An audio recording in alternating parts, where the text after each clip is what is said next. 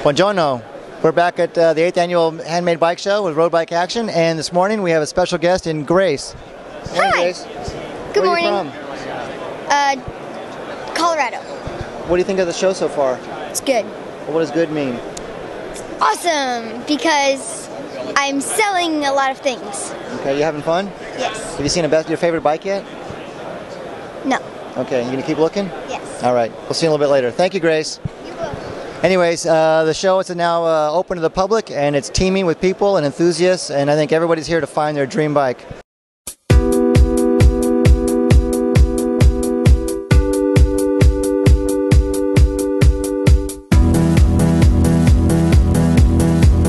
Good morning. We're back at in the halls of the North American Handmade Bike Show, and this morning we're talking to Mark from Ventus Cycles.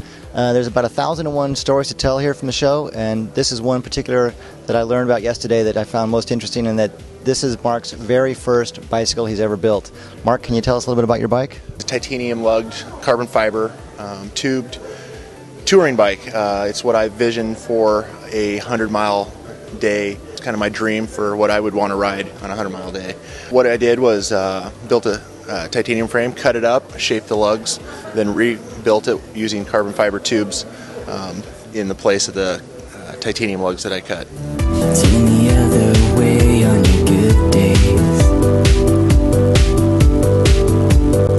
Okay, so now we're over at the Wheel Fanatic booth with Rick Hertberg. Rick is one of the most renowned wheelmen in all of the world. He used to be a proprietor with his brother John with the Wheelsmith Bike Shop in Northern California, and now he is the man behind these wheels. Well, these are wood rims. You know, wood rim was king for over 70 years. All racing, all training, all the worlds, all the classics, all the grand tours were run on wood rims exclusively. And this is a father-son team in northern Italy. They go by the name Ghisalo and make clinchers and tubulars. I'm holding a clincher here. It's a 700C, sort of a 29er solution. Wood is kind of it's a discovery for many people to find that its properties are really superior for a rim. I mean, they match right up with aluminum and carbon fiber for strength and weight, stability, shock absorption, dent resistance.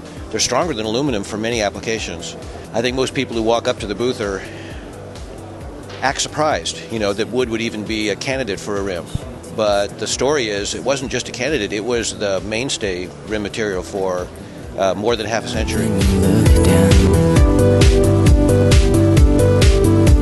Well, here we are back at the Sarto booth with Marco, the fabulous Marco, and today we're going to be talking about not the DeLorean bikes, but really the bikes that are putting Sarto on the map, and that's the carbon fiber bikes that, again, are handmade one at a time in a small factory in Veneto, Italy, which is just outside of Venice.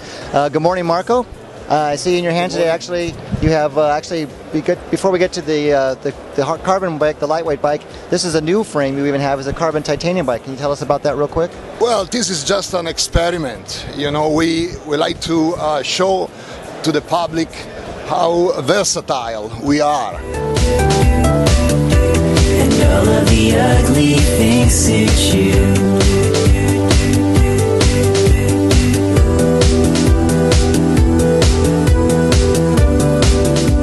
Now, of course, that's the little jewel, but the big jewel of the show is the new Sarto lightweight frame that you've been telling me about.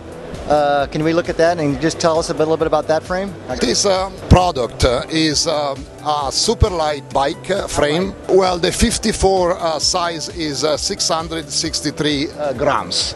And it's not just for the show. This is a real bike, and because it's also very rideable and very stiff. We think that the ratio stiffness weight is one of the best, if not the best, in the industry.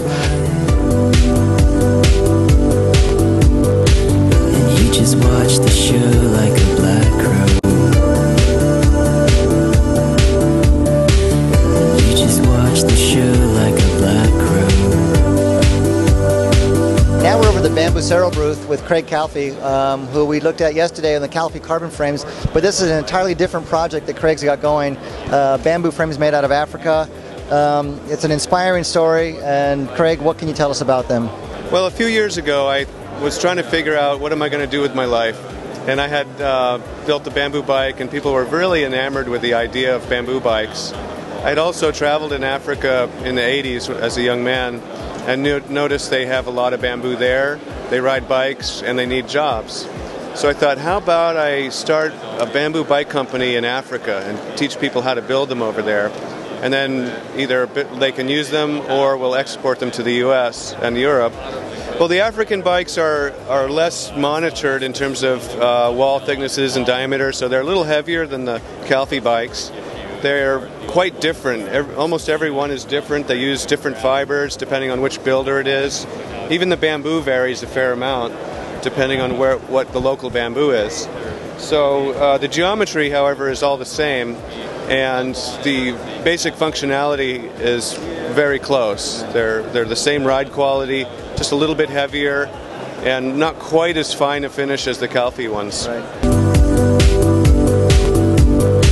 And you just watch the show like a black crow.